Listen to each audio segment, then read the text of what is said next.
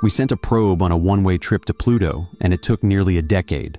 That mission, New Horizons, was a landmark achievement, finally giving us a complete photo album of the classical solar system.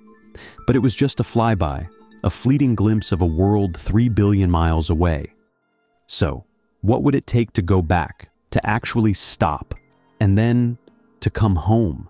If you think a 10-year one-way trip sounds long, the reality of a round trip is almost beyond comprehension. It's not as simple as just doubling the time. Using the same technology that first got us to Pluto, a return mission isn't just difficult, it's functionally impossible within a human lifetime. You'd be looking at a journey that could easily stretch to 40 years or more, and that's for a robot.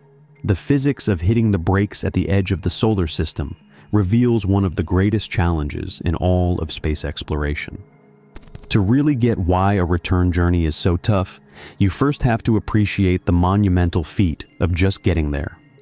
On January 19, 2006, NASA's New Horizons spacecraft launched from Cape Canaveral, bolted to an immensely powerful Atlas V rocket.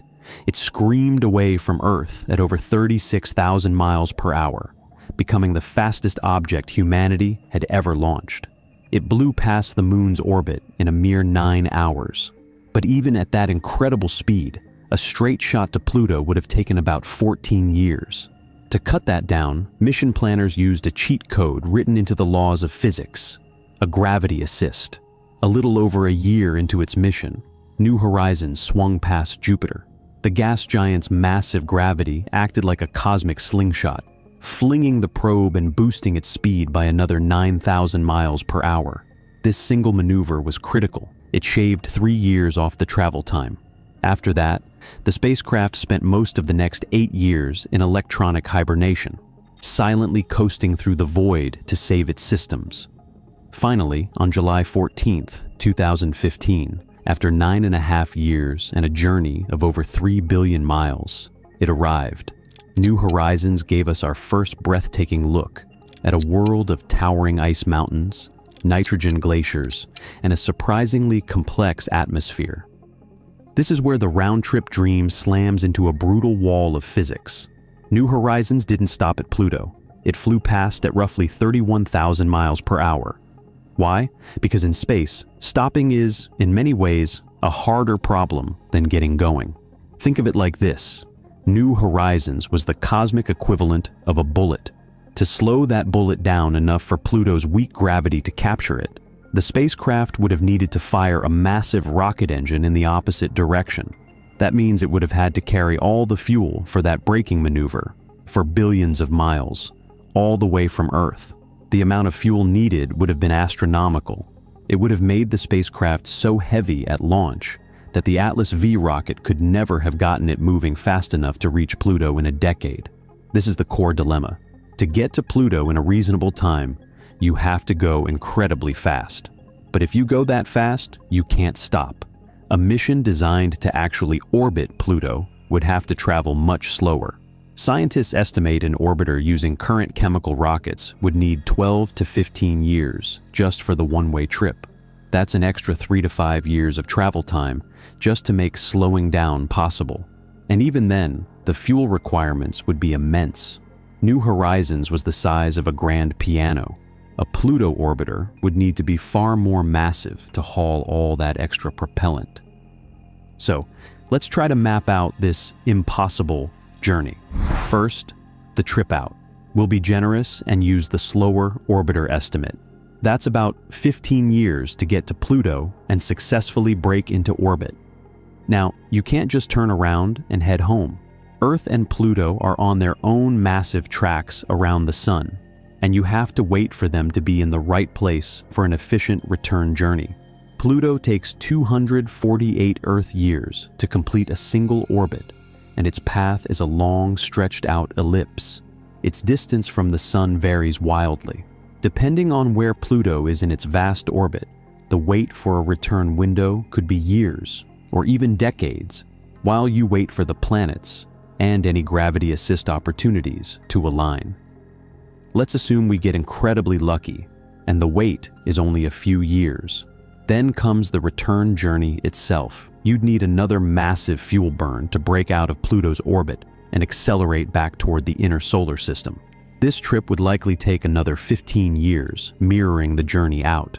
So, when you add it all up, 15 years out, a multi-year wait, and 15 years back, you are looking at a total mission time of 35 to 40 years, absolute minimum. And remember, this is for a machine. It's mind-boggling to think about missions that last longer than the careers of the scientists who designed them.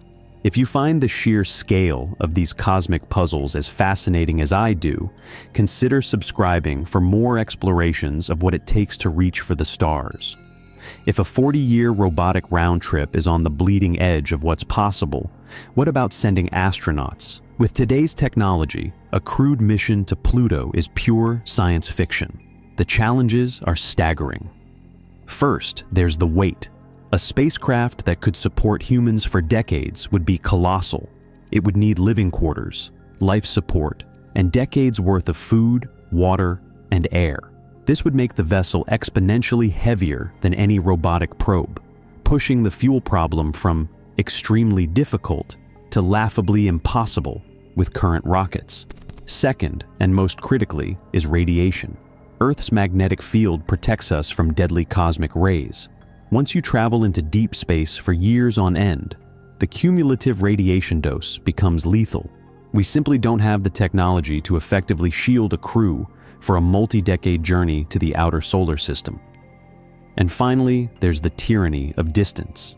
At Pluto, a radio signal takes about 4.5 hours to reach Earth. That means a simple, "Houston, we have a problem," and its reply would involve a 9-hour delay. Any emergency would have to be handled by the crew, all alone, with mission control unable to help in real time. This entire scenario is based on current technology, chemical rockets and gravity assists. But what does the future hold? Engineers have been developing next-generation propulsion that could rewrite the rulebook. Ion propulsion, which uses electric fields to create a small but continuous thrust, is far more fuel efficient and could potentially shorten a Pluto trip. The real game changer, though, has always been nuclear propulsion. A nuclear thermal rocket would use a reactor to heat propellant, creating much more powerful and efficient thrust. For years, NASA and DARPA were actively working on this with the Draco program. Unfortunately, as of mid-2025, that program has been canceled. Citing high research costs and the falling price of conventional launches, developers decided it was no longer a worthwhile investment. More exotic ideas, like fusion rockets, remain a distant dream. So for now, the technologies that could make a Pluto round trip feasible are back on the drawing board. So, how long will it take to get to Pluto and back? With the technology we have today, the honest answer is longer than a lifetime. While a one-way flyby was a historic achievement, the physics of slowing down and coming home make a round trip a completely different beast. A robotic mission would take half a century, while a human one is simply beyond our reach. The journey of New Horizons wasn't just about visiting a distant world. It was a lesson in scale. It showed us just how vast our solar system truly is. The challenge of a return trip isn't a dead end. It's the next great problem waiting for a new generation of scientists and dreamers to solve. It's a reminder that our greatest adventures are always pushing the boundaries of what's possible. If you enjoyed exploring this idea with me, subscribe to the channel and turn on notifications so you don't miss the next videos.